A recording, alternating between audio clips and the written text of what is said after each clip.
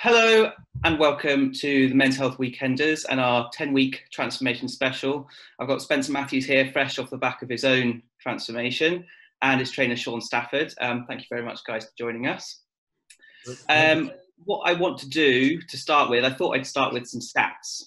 And what I've got here is 9 kilos lost, body fat dropping from 12% to 5%, a squat 5-rep max that went from 70 kilos to 105 kilos, and a bench 5-rep max that went from 75 kilos to 100 kilos.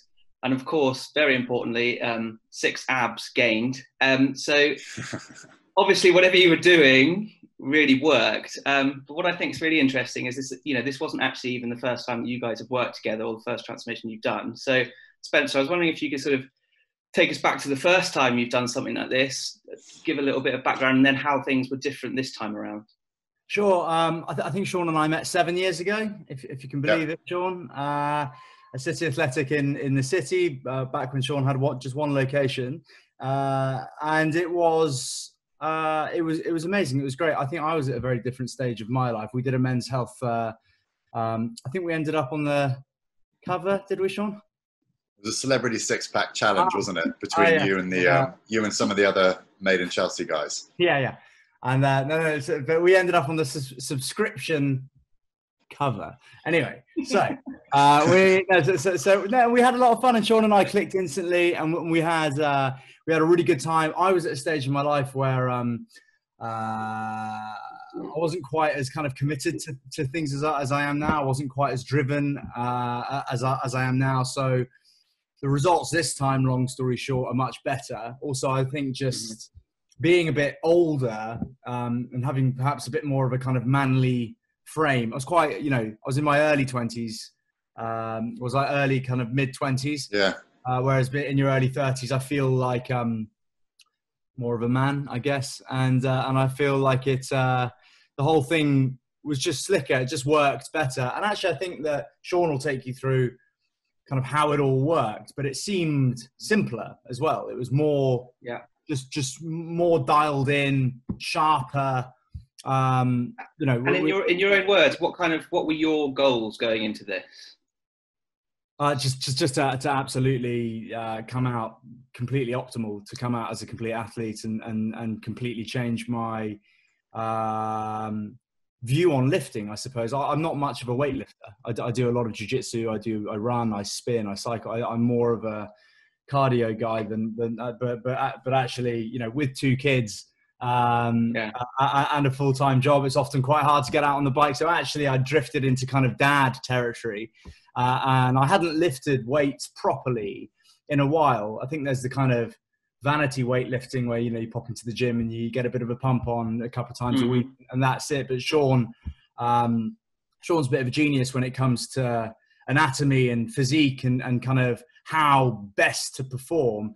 We did 4 exercises essentially, just over and over again with pushing, and then changed it as time went on. But the 5-rep max thing for me was amazing. I've actually, given that we seem to be getting locked down all the time, I've built a gym downstairs that enables me to do those 4 those exact 4 exercises at home. So I guess I don't need to come in anymore, Sean.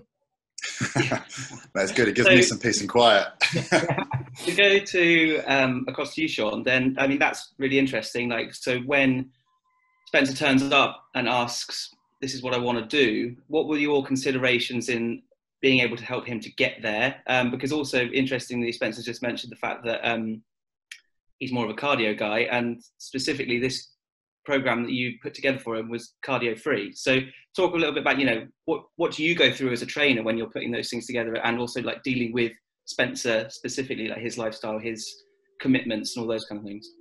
Yeah, well, it was actually quite a straightforward thing to do because, I know Spencer's commitments. I know that he is quite time poor. He's quite a very busy guy, but also the change in his lifestyle and the way he lives his life now compared to what he was doing sort of 6-7 years ago, it was night and day in terms of what I could ask him to do and know that he would do it. In terms of the actual training side of things, I knew that to keep Spencer interested, it had to be more than just coming into the gym and getting a pump on. It had to be more than that, and it had to really appeal to his sort of competitive nature, which is why I put in and structured his entire program around increasing his strength, which is very objective. It's numbers, increasing his strength on key lifts all the time. So his entire focus was, every time he come in, it was to lift more than he did the week before on these 4 big lifts. And I think it just kept him really honest. It kept him really focused. And the reason why we took cardio out was because in order for us to get that fat loss result, which was kind of, if you're shooting for men's health, you want to go in as lean as you can. You want to look as good, because it's a very, very visual thing. But we had a conversation in the consultation, which was, what do you want to look like? And he said, I want to look lean, but I want to look like an athlete. I don't want to look skinny. I want to look like I'm powerful. I want to look like I do jiu-jitsu. I want to look like I'm a man now, rather than what we did 7 years ago when I looked like a skinny kid. And so that's why we took the cardio out. We just put in that really controlled calorie deficit with his eating. And then we just did everything we could to try and retain as much muscle and focus on as much strength as we could during that whole 10, 12-week process. So weird. Sorry to interject, Edward, but the weird thing about it is you look at the kind of before and after. The after actually has marginally less muscle. So like I've gained no muscle at all, but we've just stripped kind of all the fat. And I think Sean said, the way I understood it really well, so I hope I get it right now, is that Sean said you're essentially working your metabolism as hard as you can, as high as you can, whilst lifting as heavy as you can, whilst being in a calorie deficit. So understandably, it can be quite uncomfortable, especially if you're I don't mean to sound like the world's busiest man, but I'm in the office every day, we're working all the time, and it's kind of like being on a calorie deficit kind of sucks. And then when you're lifting as much as you can, then that it makes it suck more. And then when you have a love for jiu-jitsu, for example, like I do, you keep that in as well. So there were days when you just feel really drained, like now, post Men's Health, where if I feel like a pizza, I'll eat a pizza. And I go down. I'm significantly stronger than I was when I was with Sean. And actually, when lockdown ends, I can't wait to get back in with Sean, because we can throw some serious weight around now. Even around the kind of 110 level, I've lifted heavier than that in my life. So for me, I was just like, I really want to be lifting heavier, but you can't when your body's deprived of calories. And essentially every single day you're getting smaller and smaller and smaller. So we managed to lift heavier, but lose weight. But those big optimal lifts that I'm probably looking for now, Sean, are kind of achievable now because the diet's changed. But then I think one of the things that's interesting is that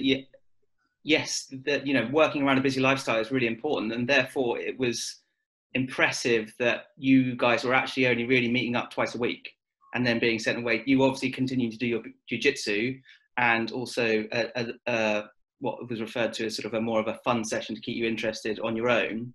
But that's impressive. So I enjoyed those ones because they're the ones where I could put my own weights on. Sean wouldn't let me try and get the big lifts that I wanted to, because we referred to it as time on the mats. Like in jiu-jitsu, the more time you spend on the mat, you progress through the belts. And Sean would say this is time on the mat, building the plates.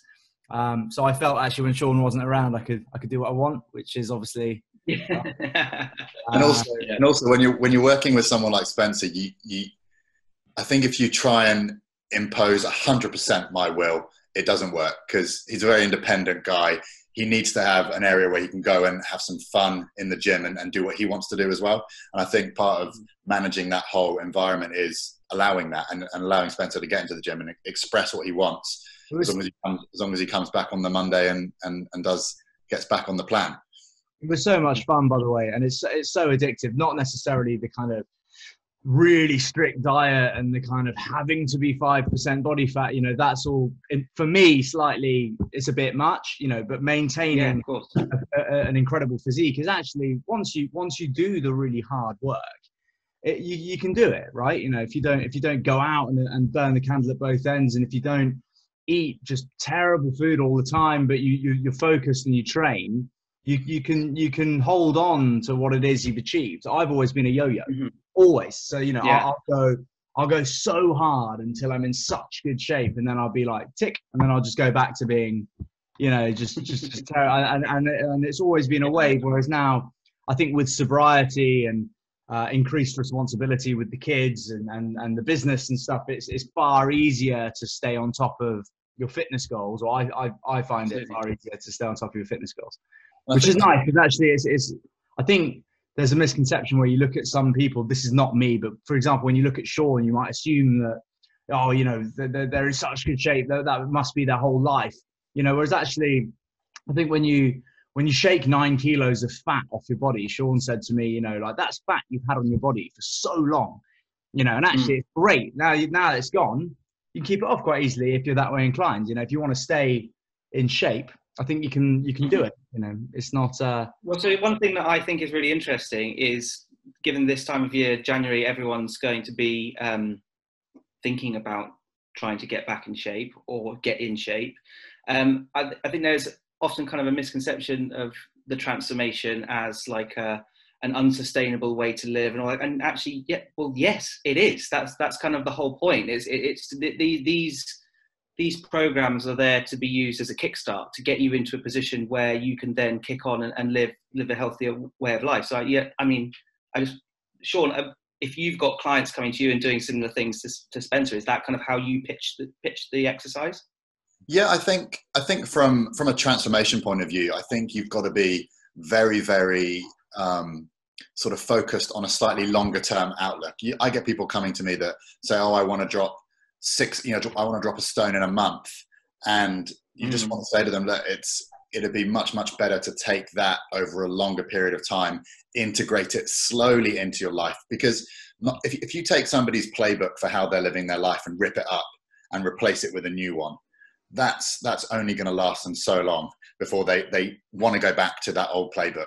So it's about trying to sort of write different chapters in that playbook for them, where they can make sort of changes that are going to be really positive and get them to where they want to be, but in a much more sustainable point of view. So if I said to Spencer, we're going to train 6 days a week and we're going to kill you and you're going to be on 0 calories, and do you know what I mean? He probably wouldn't have stuck to it, because it would have been unmanageable with his outlook and his responsibilities in his life.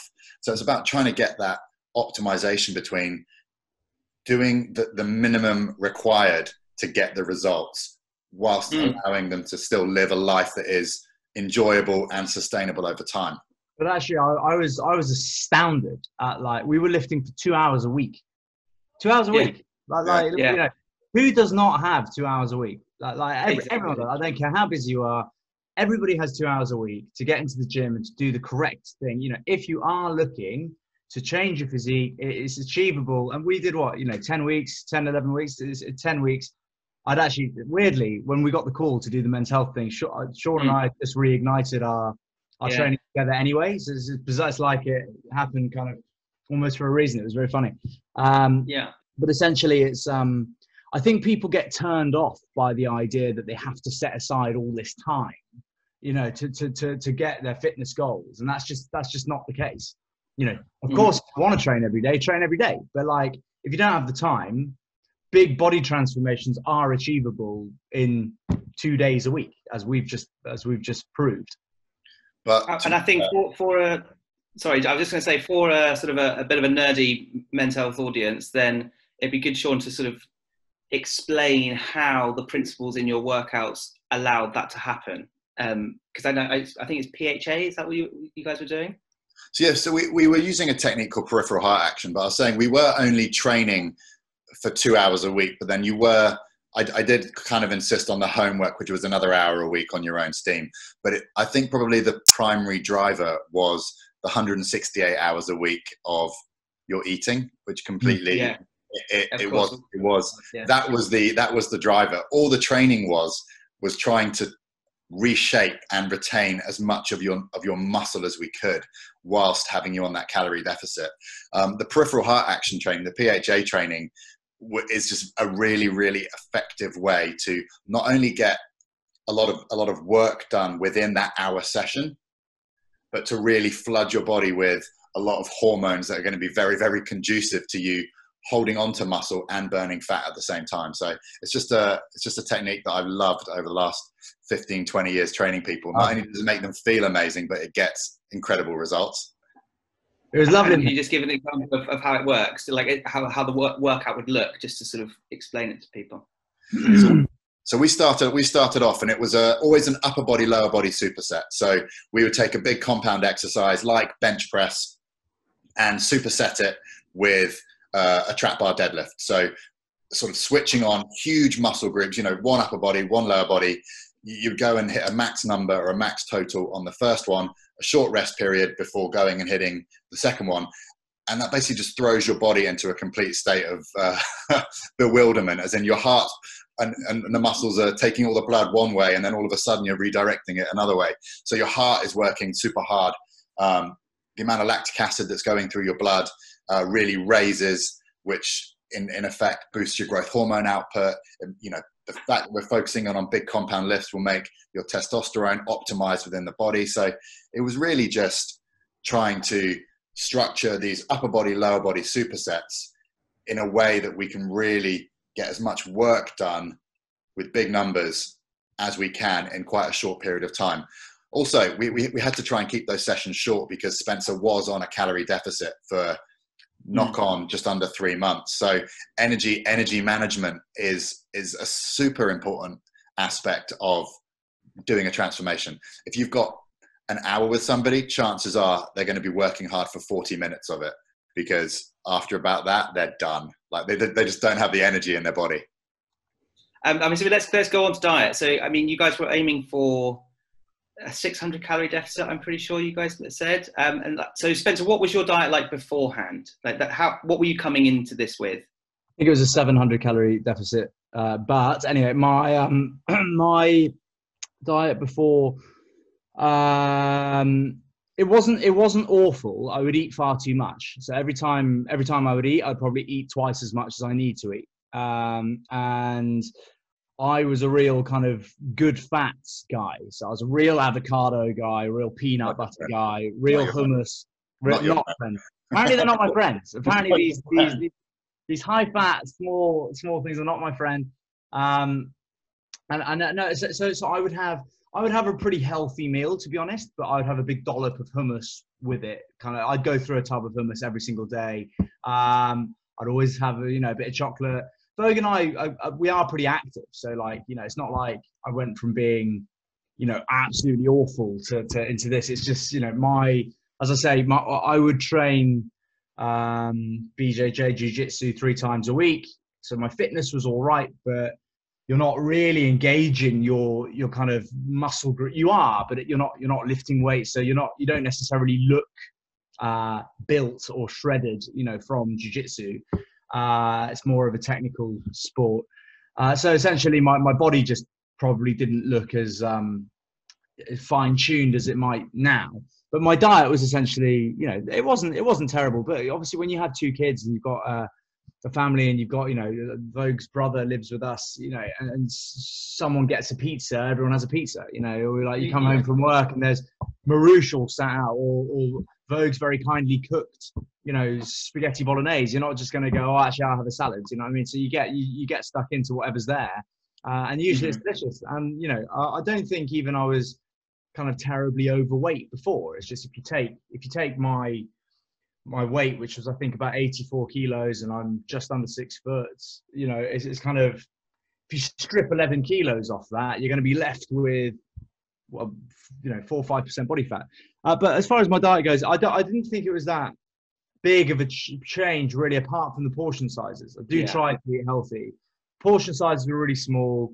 Munch Fit by Fuel, which is driven by Fuel by Men's Health, was fantastic. I'm actually still on it. I ordered another month. Yeah, that's really good news. That's cool. Yeah, still on it. Probably not as militantly. If one of the meals looks a bit, and I'd like a bit more, then I'll do my hummus thing. But actually, it's at least that what you're eating is just super healthy and counted. I'm far less militant now with calories and stuff. In fact, I've got no idea how many calories I'm eating a day. If I'm hungry, I'll just eat something. But typically it's healthy food. You wouldn't really catch me having a kind of deep pan stuffed crust Domino's ever, really. But no, it's great. I'm a big, since the kickstart with Sean for the second time, I'm incredibly into it all now. I do a 45-minute pelly every morning. And by the way, Sean, I was going to ask you, given that you're on the call, Sean's very hard to get hold of because he's also very busy. Given that you're on the call, if I'm eating normally and I've got all this energy and I'm doing a 45-minute Peloton every morning, like pushing myself really hard, like before breakfast, is that going to impact or get in the way of gains if my energy levels are up and I'm lifting heavy? As long as you're adequately fueling yourself, so as long as you're replacing calories. No pun intended.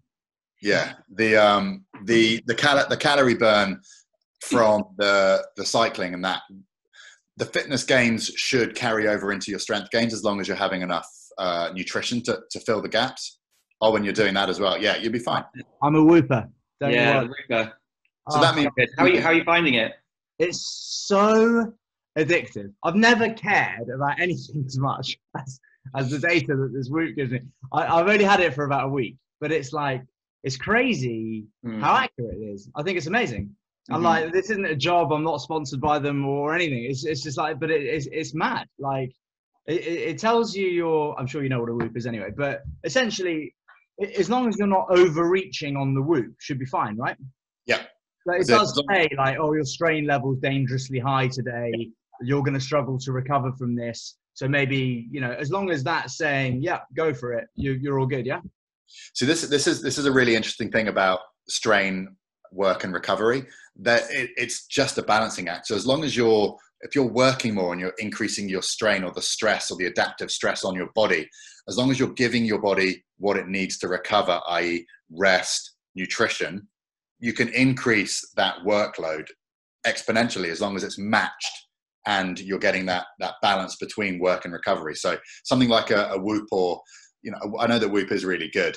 That just helps you keep a really objective view on it. Two days ago, I tried. Yeah, you don't burn it. 2 days ago, I literally just tried to like break the Whoops to see like how far I could get it, and I got. Why does that not surprise me? I got it to a strain level of like 19.9 for the day. I think like 20.7 is like first in the world. Like you can't go any higher than like 20.9. I think I was at 19.9, and it literally said like, you've overreached by like, you will need 13 hours of sleep to recover from this. And then I slept for like 7 hours. And the following day, I'll describe it as kind of like a physical meltdown. I literally just like, I couldn't operate properly. Had to have a nap. I've never napped. I don't nap. Had to sit down and go to sleep for an hour and a half. And then the rest of my day was just like, so the Whoop does know what it's doing. It is correct. Good. Yeah, I mean, I think it's great tech. Just to take it back to the diet, Sean, obviously Spencer's already mentioned he was using Men's Health Fuel meal boxes, which is great. Yeah. And that was obviously incredibly helpful, I imagine, when you're talking about calorie deficit. So talk about a little bit about that, but then also it wasn't all offered up in boxes. So there were principles that Spencer was having to use elsewhere throughout the week. So what did you tell him, and what were the tips that he was using throughout the week to stick to that obviously very restrictive diet? Yeah, I think one of the really important things with this transformation was that we wanted it to be, almost a blueprint for the everyday bloke, that they could do it. So it's not one of these things where you take someone and remove them from their environment and throw them into a setting where everything is provided for them. They're training 6 times a week. They're having all their food provided for them. We wanted to give like a really realistic representation of what could be achieved by a dad with 2 kids, full-time job, exactly. having a normal life. So when we did the Fuel by Men's Health boxes, we made sure that they were varied in terms of the content. So it was a very varied and balanced diet, but with the primary goal of providing enough protein, so hitting 2 grams of protein per kilo body weight a day, and with a 600 to 650 calorie deficit, which is more than I would usually go for, but I kind of for the 3 or 4 days he was on fuel, I put that deficit a little bit higher just to give him a bit more flexibility when he was working on his own. And then when he was on his own, it was really a case of he eats very healthily. He eats really good food. He makes good food choices. But it was, and he mentioned it earlier, all about portion control. It was about shrinking down. So if he was eating off a dinner plate, eat off a side plate. So just really reduce that portion size down. And we talked about it earlier when things are his friend and not his friend. So there are things like, Spencer's a big fiend for like super high fat food. Like he'll love hummus, he'll love avocado, love salmon, love eggs, love peanut butter. And it's trying to get this across to him. It's healthy food, but it's very, very calorie dense. Nuts. Yeah, nuts. It's very calorie dense. So it will give him a lot of calories for not much space in his stomach. So it was just trying to educate him and get him picking and making better food choices around things that are maybe slightly less nutritionally dense, but more fibrous and will keep him fuller for longer without that whack of huge calories. So I think the main thing was getting his water levels up and also making sure that he's just eating good food, but less of it. When it got really hard. There was one moment, I think, Spencer, you mentioned that you had actually finished your 3 of your 4 mental health boxes by 11 a.m. and was sort of stuffed for the rest of the day. And Sean didn't actually give any ground at all, really. No. I went to the office one day, and it was just like, it was a dark, gloomy day, and essentially, it was just starving. And like by starving, I mean like I went to sleep starving, and I woke up starving, and I literally I had to get straight to the office. So I put my 4 boxes because I was going to be there till about, I don't know, 5, 6, and I would always finish eating by then because I only have 4 boxes. So I'd take the I took them all and put them in the fridge, and I nailed 4 of them. I nailed 3 of them by, I think it was proper mid-morning. It was maybe 10:30. You realise you've got like a really long time before you go to bed on that lowly box that's left. And also you've probably left the box that you're least keen on because you're so hungry, you leave the kind of worst till last because you think that by eating the others you'll be all right with it. But no, that was a rubbish day. But then again, we've got Diet Coke and Coke Zero is your friend apparently, and it's not that it's healthy, but it's definitely a friend when you're trying to cut calories, 0 calories, and it fills you up a bit. And watermelon fingers and celery, friend. No hummus though. No hummus. That's no good. So in addition to the diet, one of the things that will have made this easier is that you're sober now. And, you know, in January when people are doing transformations, that's also a lot of the time when people are going to be giving up booze. I mean, so I suppose actually it'd be more interesting to get a bit of background into making the decision to go sober, and then sort of how that has impacted your life overall at work, but now specifically what you noticed during your training as well. I just used to drink too much. You know, I think I've always lived in cities and always had a bit of an appetite for fun and going out, and my social life was incredibly rife, and it's pretty normal in the UK in particular, in the kind of, especially in the circles that I was hanging around in, I suppose, in the jobs that I had as a city broker and a forward foreign exchange trader. You know, we would drink. We would be fairly regular to have a beer at lunch or whatever. So over the years, I just felt like I kind of drank quite a lot. I felt like it was kind of holding me back from my full potential, I suppose.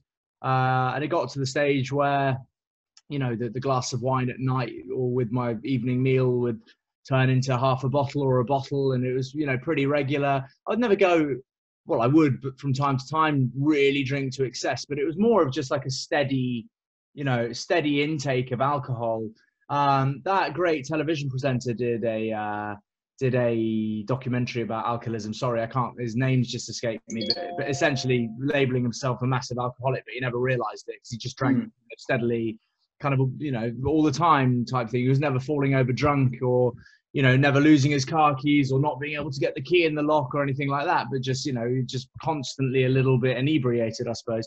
And that was kind of me. And I just thought it would be nice to knock it on the head and see what it would be like without it. You know, I was reading a bit about sober curiosity and you know, this life that you can lead without alcohol, and how life's so much better. And I thought, well, I'll give it a go. And yeah, I mean, I've never looked back. I personally believe that moderation is the key. You know, like, I think if you're able to control your alcohol, having a few drinks at the weekend, absolutely fine. You know, no one's saying, like, you know, go sober, alcohol's terrible. We as a company definitely don't. You know, we're there as an option to, you know, as an alternative or replacement or an option to full strength alcohol. You know, if you feel like a drink but you don't want the alcohol, then we're there as an option. We're not trying to replace alcohol. We're there to. And we, of course, is your Clean Co. Yeah, Clean Co. We sell gin and rum. We have a vodka coming out. We're doing a tequila for the US, and a number of ready to drinks and stuff. And it's all growing quite quickly. It's very exciting. But yeah, we're certainly not anti-alcohol. I even see myself probably down the line living more of a life of moderation. I just needed a good break, I think, from the bad habits that I'd formed.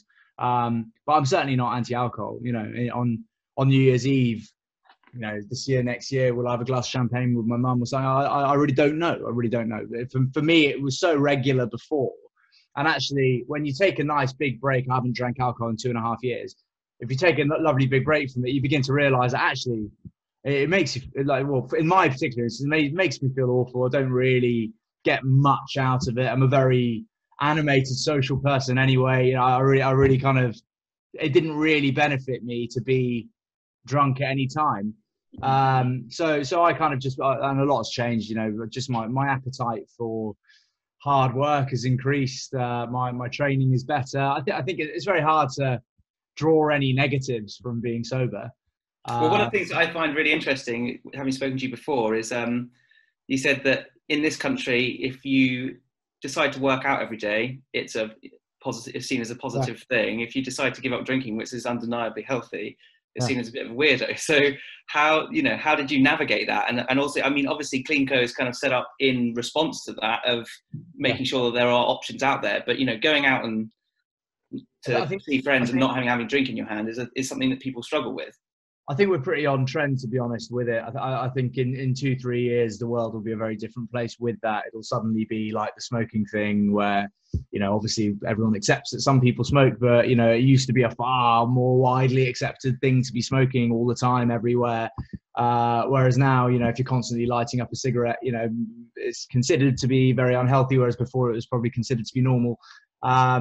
I think alcohol probably will drift into that category. I think social drinking is absolutely fine, as we've said.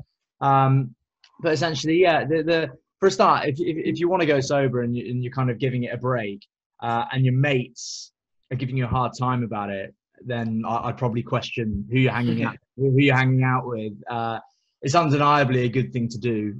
You know, if you do feel like alcohol is getting in the way of anything, or it's affecting your decisions, or perhaps you're making, you know, mistakes that you wouldn't ordinarily mistake, just stop drinking for a week or a couple of weeks. Just see what it does for you. You might absolutely love it. You know, yeah, it's a strange one. There is a stigma surrounding sobriety that it could be a bit boring, but I think we as a company, Clean Co, are definitely looking to change that. We're looking to add a tone of voice and a kind of a bit of humor to this very serious sobriety market. And I think it's you know, it's not for everyone, but in my humble opinion, if you go sober for a month, you're going to feel $1 million. You're going to feel better, and then you might question, you know, why you're drinking in the first place. So to sort of draw towards a close, I think if we're talking about sort of sticking to something, which is sobriety, but also, you know, 10 weeks of the transformation, that's a long old time. And I think when people embark on a transformation in January, are also always in the position where they'll sort of go all in for 2 weeks, wreck themselves, feel awful, go, oh, I'm going to throw in the towel straight away. So I'm wondering if, just to sort of round things up, both of you can kind of make some suggestions on motivation and maybe taking it slower. I don't know, like, Sean, from your opinion as a trainer, what advice do you have to guys to make these things stick and make ensure they're successful? Yeah, I kind of touched on it earlier, and it's about not ripping up your playbook for life. So you are a function of your habits and your routines. So, usually when people come in and they do these, 1 month transformations, they change everything, and therefore it really clashes with their own existence. So it's really important to highlight some areas where you can make some positive changes, and that can actually have an impact on the results that you want to get, but in a way that is not going to take over your old way of life. And it's really important to be able to do it in a way that is sustainable and achievable, because we're talking about motivation, and one of the most demotivating things is setting yourself a target, whether it's realistic or not, and then failing to hit that target. So these people that come in and they say, I'm going to train 5 days a week, and then they realize that they can only actually train 3 days a week because they're too sore or they're too busy or whatever, and therefore they feel that they've failed because they've not hit the drastically unrealistic target that they've set themselves. So I think it's about being realistic with what you can commit to, and to really take a much longer term outlook.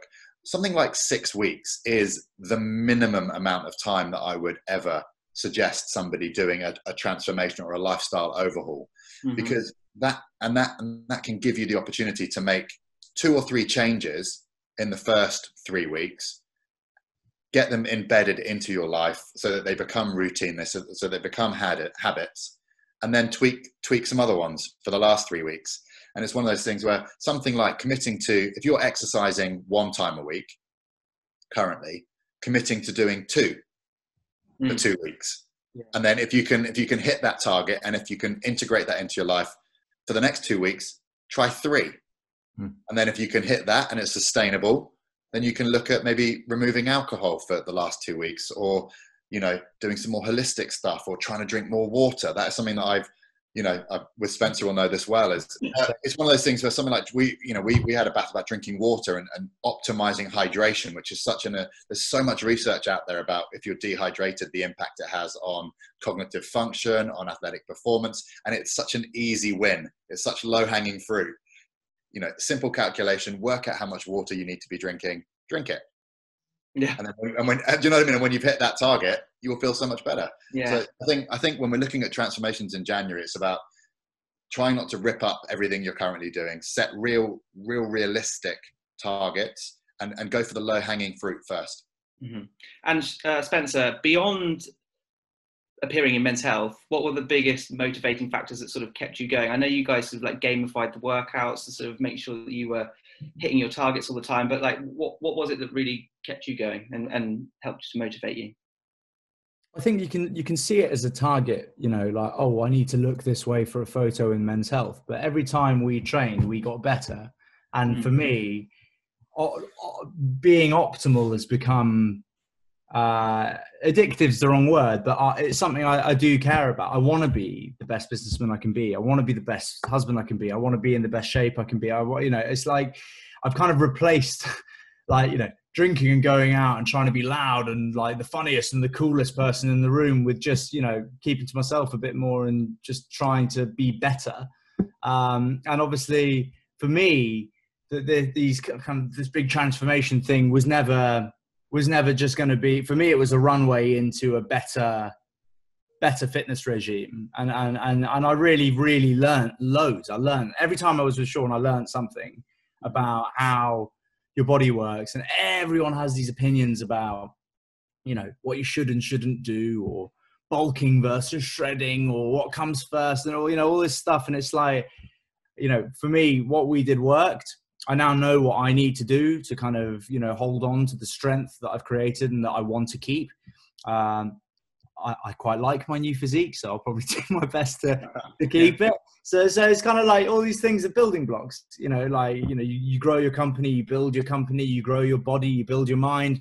It all sounds a bit la-di-da, but for me, if you can be better and operate at a higher level, then why wouldn't you? So I learned an awful lot from Sean. For me, this will definitely carry on. Weightlifting was not part of my regime. It definitely will be now. I will lift weights, 2 or 3 times a week for the foreseeable future. And it's, you know, changing my life would be a strange way of looking at it, but you know, in a weird way, it kind of has. I understand my diet better. I understand my body better. I know what I'm able to do. I know how hard I can push myself, and I know how it makes me feel. Like I feel great. I feel brilliant all the time, and that's something that I want to harness and control and keep. I spent years feeling awful, like you know, like just never quite like. Spent years drinking, spent years smoking, you know, going out, you know, and it's time wasted, and it's not productive. And now, you know, with the help of Men's Health and Sean in particular, you know, I feel like I've grown to be a better athlete and probably a better person from all of it. And I realize it's all very deep, but it's like, I do try and build on everything I do all the time. So, you know, this was part of the build.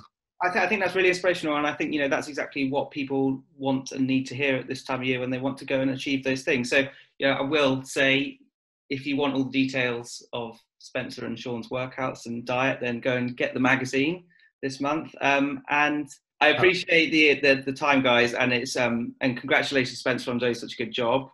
And thank you, everyone, for watching. I hope you learned some stuff, and I hope you guys all have a very productive January transforming your bodies. Thank you very much, guys. Thanks. Thanks, guys. Thank you. Cheers.